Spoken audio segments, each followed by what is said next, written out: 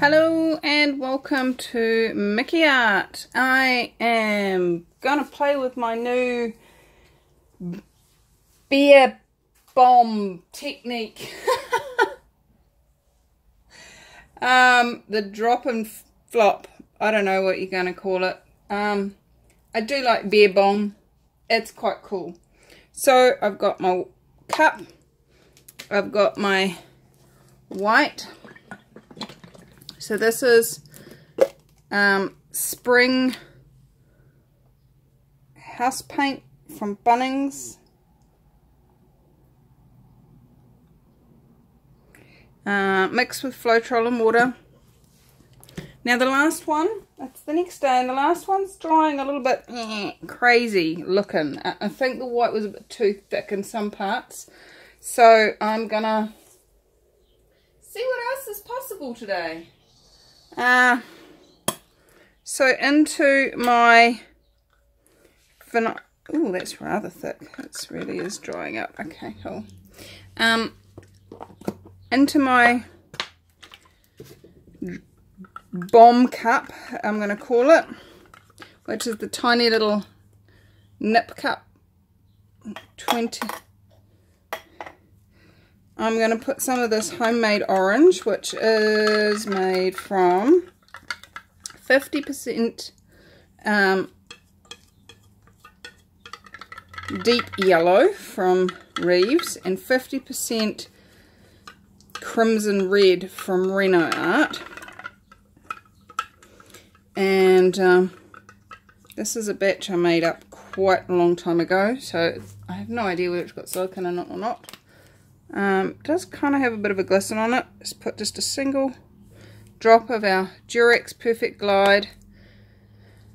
Now, the pink and black one, guys, don't buy the green tin. It's not dimethicone. So we're going to go with that. We're going to go with some grass green, also from Reeves. My sticks disappeared off that. Let's get a new one. So when I'm using these little pots, guys, these are little recycled tuna tins. I just break one of these sticks up. I'm going to go around twice with this. Just to give it an extra bit of, just I can use more of them, like, you know, you only need half of one for those. I wonder what copper would do. What do you reckon? Copper, you want to come play too? Where's your stick? Pop some of you on there and go around again. Don't need much for a flip and drag of any sort. This beer bomb, because you submerge it in white paint, you really don't need much. It goes a long way.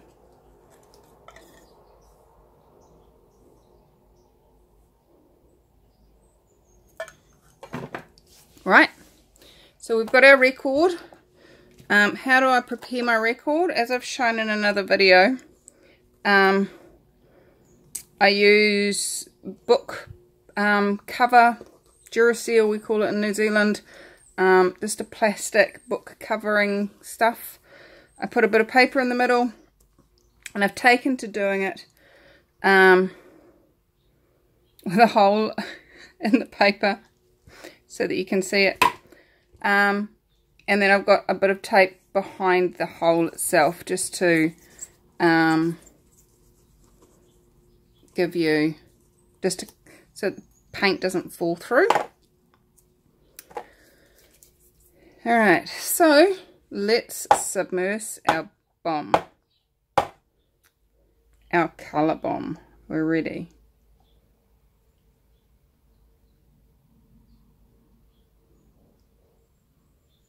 Drop it in. Here we go. Get rid of that off there. And then we're going to do a flip cup. This is my second time round, guys. So, forgive me if it looks a bit wonky. Because I haven't perfected it yet. I bet some of you have gone off and played with it from the last video though. Oh, that's fallen over already. How about that? That's okay. I'm good with that. You know why? Because it's alright, it's alright, it's alright. She moves in mysterious ways. Oh, it's alright, it's alright, it's alright. It's not spreading out that much. I think those colours were a little bit too thick in places. Oh, you can't even see what I'm doing. Sorry, guys.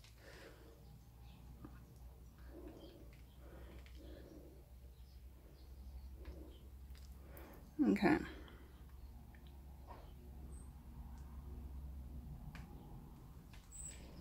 Let's see what will happen if we drag it out like that. There we go. We've got some action happening now.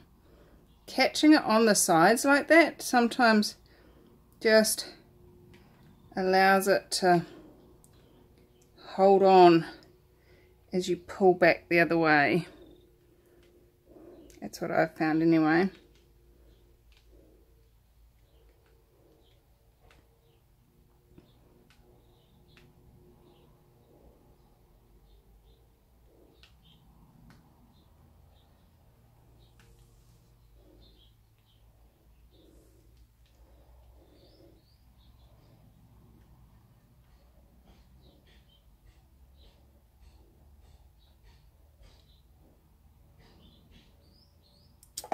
Okay. Let's just cover up some of these bits of edge of record so that we don't get black edges. And I'm just picking up some of the paint that's dribbled off and just allowing it to drag off my finger or off my glove as I push down.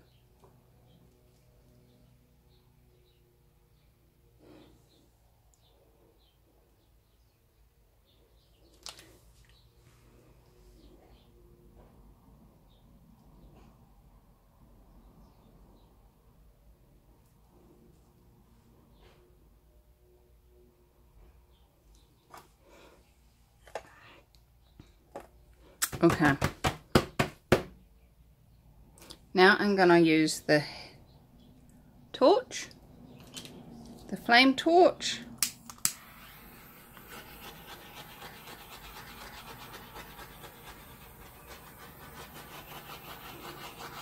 It's going to pop the bubbles and bring any silicone to the top.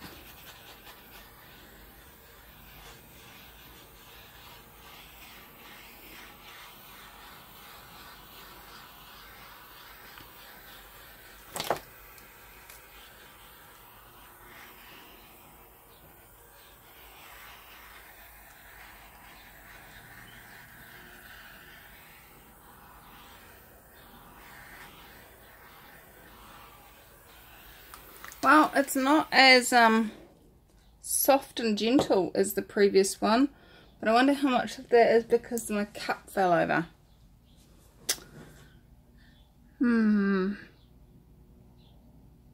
It's got plenty of cells in it though.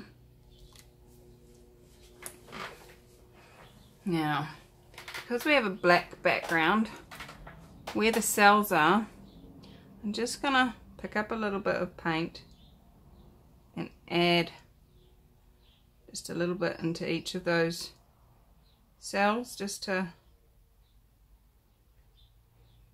cover up the black.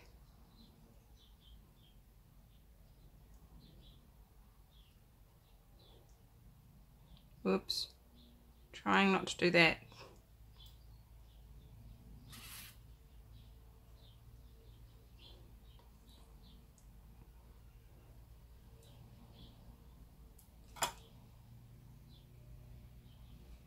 Some of you are thinking, oh, but I quite like that black hue in the back of those.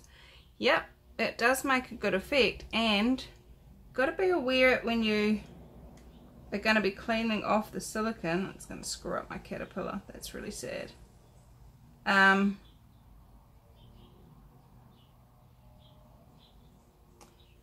You've got to be aware that you've got to be able to wash it without the water getting in under the paint, especially on records.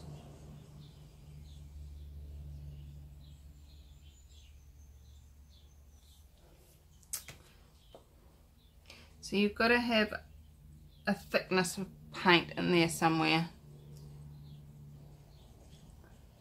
So maybe in this particular style you might want to pre-paint your record.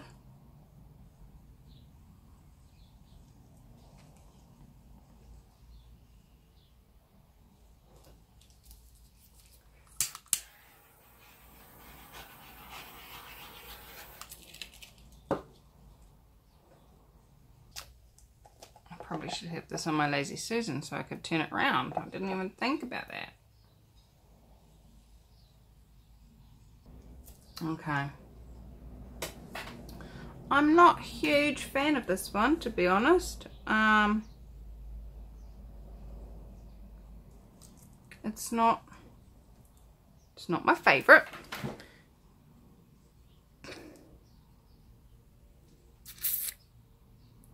And yet there's something about it that is quite enticing.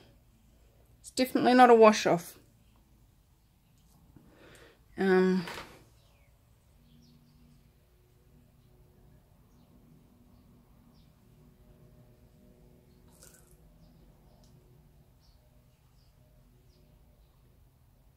But it won't be staying home to live with me, that's for sure.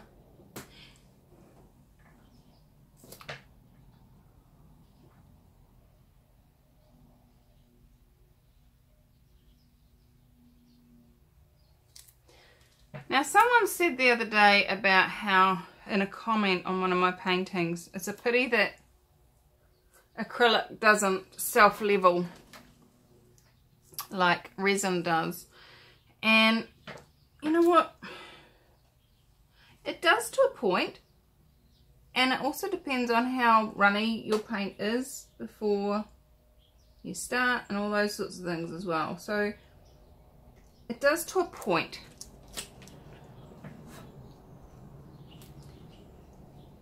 But yes, you do end up with a slightly lumpy looking, especially once it's dried.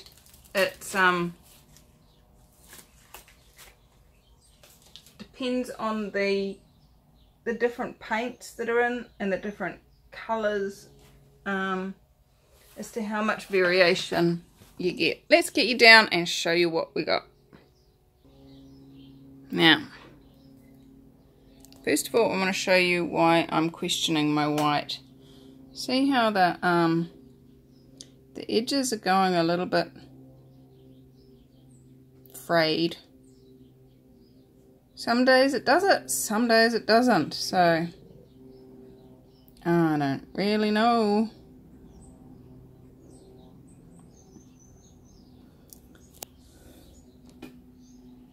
What else is possible? So you don't get those crisp, clear, but you get kind of little fuzzballs like those down there. How cute are they? Oh my goodness.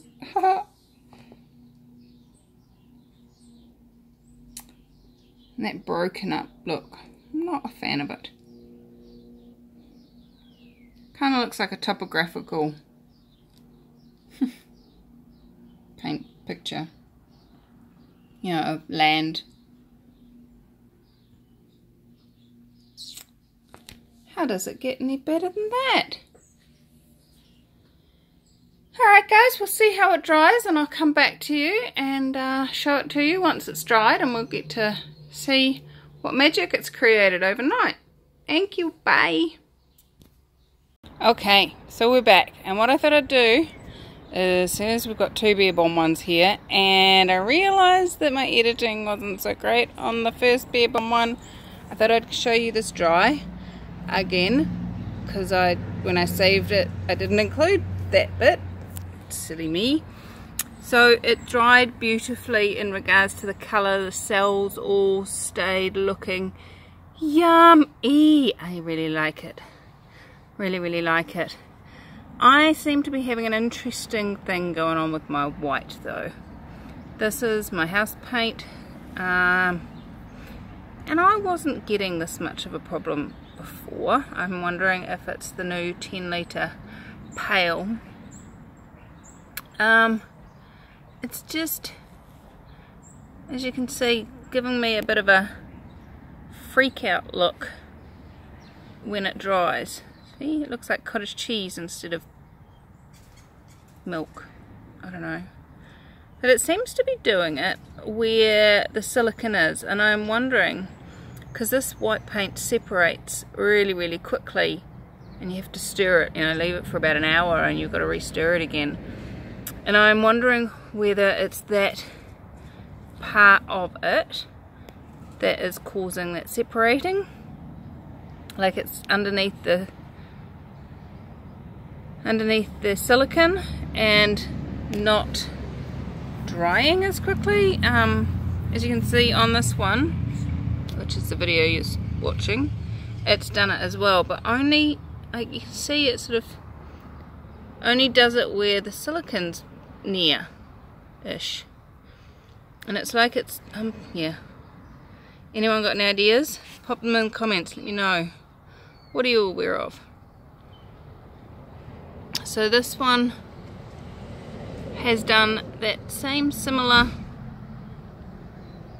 white internals, and I'm wondering if that's because I filled the shot glass of colour up with white, and so even if I hadn't done it bare bomb, by filling your shot glass up with your white and then doing your flip and drag, whether that puts that layer of white, really thick layer of white down.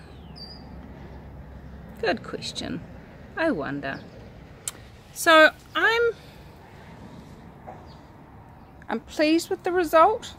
Like, once you get away from it far enough away not to see that crazing, which I'm pretty sure once we get this resin on it won't show. Brown and green, never been my favourite colours, but I do kind of like it. It's got a funkiness about it. Heck, depends on which way you hang it, I suppose. What else is possible? I quite like it. It's not my favourite, but I still quite like it. So, I know some people are already playing with the beer bombs, and that's really exciting. I'd love to see more of what you guys create with beer bomb technique if you choose to play with it. And if you would like to come and share your fun and share our fun in the Acrylic Pouring for Fun Facebook group, you are more than welcome. It is about having fun. It's not about promoting your business, but I won't kick you out if you share your videos from your YouTube channel. That's how you found me. How's it getting any better? How much fun can we have, guys? What else is possible when you're playing with your universe? Bye bye.